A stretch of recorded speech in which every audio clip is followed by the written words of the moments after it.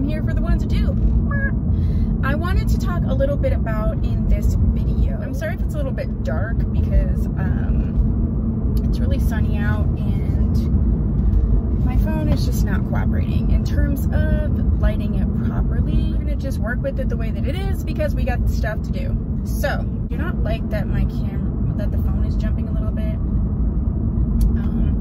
I'll have to perfect it. I have a new car now, so I'll just have to perfect the whole setup another time. But this is Aestheticus Ocean in Iced Mocha. I absolutely love it. I did review another wig in Iced Mocha, Reeves, and I have the review up on that. That one is up. It's like as hot as it wants to be up here. I live in the northeastern part of the country, and it is either the frozen tundra or it is humid and mucky or raining. Okay, but it is sort of fall. Winter is the longest. Spring and summer are shorter for where I live. Absolutely love fall though. If you love fall, like, let me know. I just love all fall things, pumpkin spice, leaves. I'm fortunate to where I live, like we get some of the most beautiful changing colors. I love Halloween. I love everything like spiders and, you know, spooky and witches. I love all that stuff.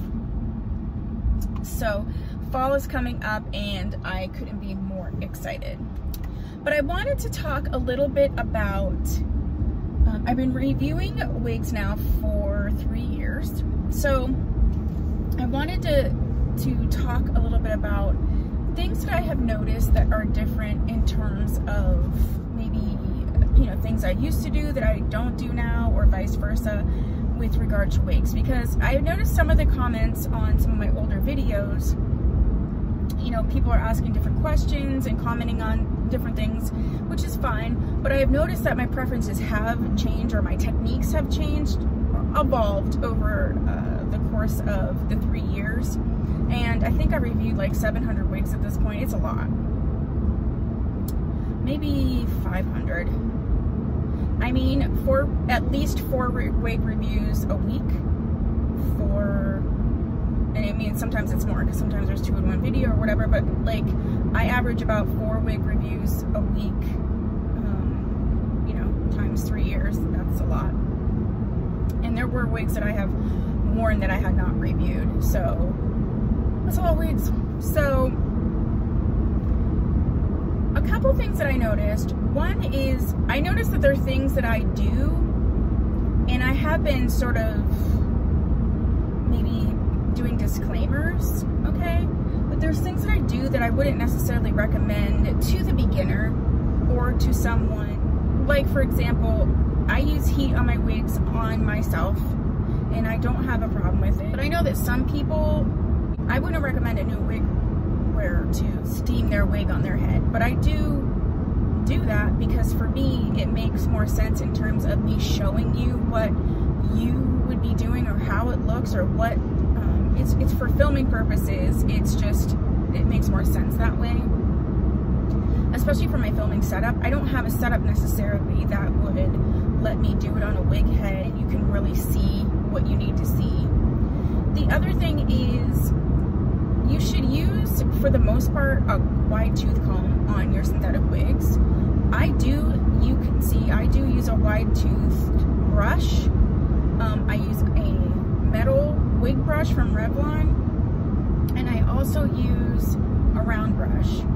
If you want your wigs to last a long time, using some of those may shorten their lifespan. However, I like those tools because I like the result, and we all have different preferences, so I'm going to continue to use the tools that I want to use, but I will be more mindful to let people know that if you're, you know, raking over your wig with a brush, then it may not last as long. If you're someone who doesn't wear their wigs consistently or rotates quite a few, you may not feel, you know, that that's an issue for you.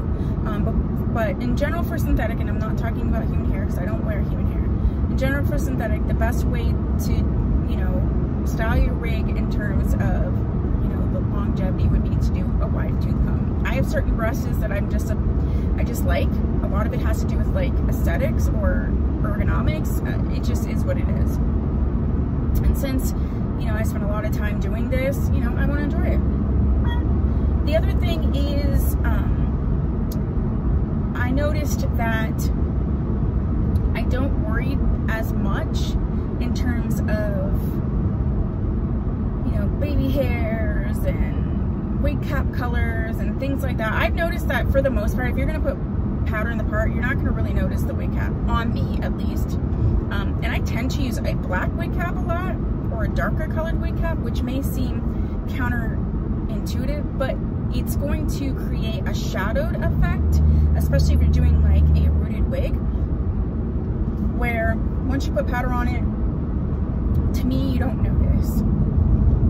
I also am not as hyper as I used to be about how the hairline looks, because if you didn't watch the video, for the most part, you know, people don't know you're wearing a wig unless they know you're wearing a wig, if that makes sense. Please watch that video so you can see what my perspective is on, it doesn't have to be like perfect. You don't always have to have this sharp part. Like, it doesn't have to be that way. The other thing I noticed is my preferences have changed. I'm always wanting to wear like the long wigs, but my preferences have changed, and I've noticed that I like name brand wigs more than I thought that I would. And I am going to review both, because I do think that it's valuable to review both and understand, you know, affordable wigs versus name brand wigs, just like anything else. Shoes, purses, clothes. Truthfully, do I think that name brand wigs are necessarily worth it? Yes and no. I think for those of you who need medical grade wigs, the name brand wig is going to cater to what you would need in terms of cap construction more than an affordable brand. If I think that you're just a regular wig wearer, I do believe that there are brands, and I have many videos on this, that if you could look past the marketing and who they're marketed to, you would understand that they are actually multicultural.